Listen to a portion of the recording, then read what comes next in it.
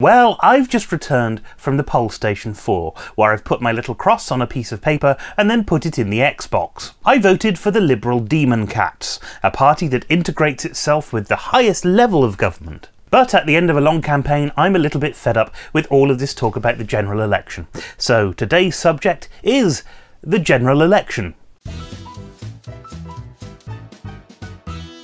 So that's it. For me, the election is over. Well, my election was over at 10 o'clock when I went and voted today. But there's been little else talked about all day. Every politician seems to be worrying about the exit polls, except for Nigel Farage, whose policy it is. As I entered the polling station, I asked where to go. Just down that corridor and swing to your left, said the guy. I wonder if he's trying to tell me something. Polling was pretty uneventful, really. You just get given some pieces of paper, you've got to cross in a box. I'm surprised there's not an app for it already, actually. Some sort of political GPS. Turn right into more austerity, or left for crippling national debt. If you'd like to vote Lib Dems, do a U-turn where possible. So it's been a very odd time in UK politics, one that's seen Ed Miliband come down like Moses from Mount Sinai carrying a big tablet. Vote for me and you won't get a plague of boils because we won't destroy the NHS. Before Labour campaign chiefs had to admit that actually he might not be able to keep all of those promises. Now you say they're not set in stone, it's dry white marker so we can take them off if we want to.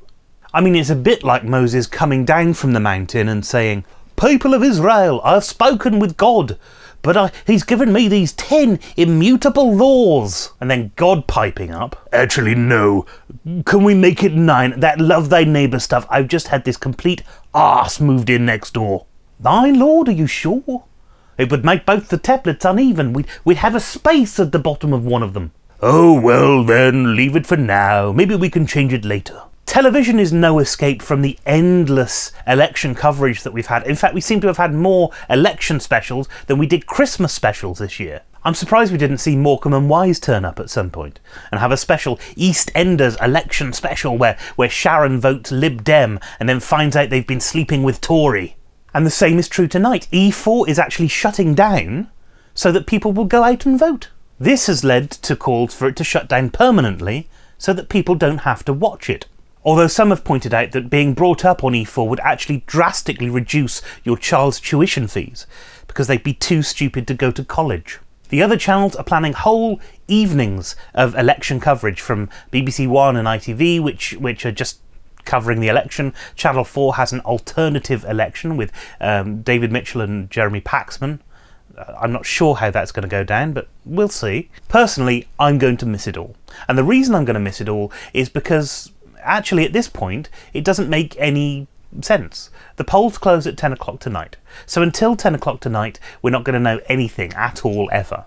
The first announcements tend to be very early in the morning, so 1, 2 o'clock-ish. Well, that's not going to tell us anything but the first ones to report. We won't know anything until all of the ballots are counted. And that'll be coming on for sort of 6, 7 o'clock tomorrow morning when the news starts up again.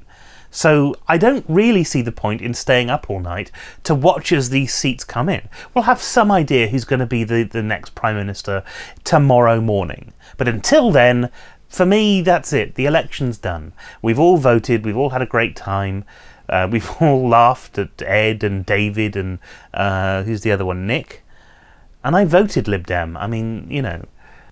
Anyway, when we wake up tomorrow morning, somebody else will be running the country. Or the same person will be running the country. We don't know. We probably won't know tomorrow morning. We don't really know until everything's finally counted and, you know. I mean, it's entirely possible that we'll get a three-way split, a complete 30%, 30%, 30%, and then the rest divided between the other parties. We don't know. So it's kind of pointless speculating.